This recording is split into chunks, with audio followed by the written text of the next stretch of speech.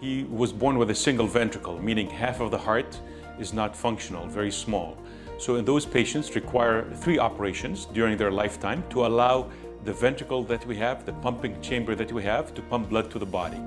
And then we have to find some other way to pump blood to the lungs. So the baby initially came and underwent the first operation in the first few days of life, and he did very well, was discharged home. He was then enrolled in the interstage monitoring program that we have here. And that monitoring program is specifically for babies who require more than 1 operation, and we monitor their progress as they proceed along the pathways.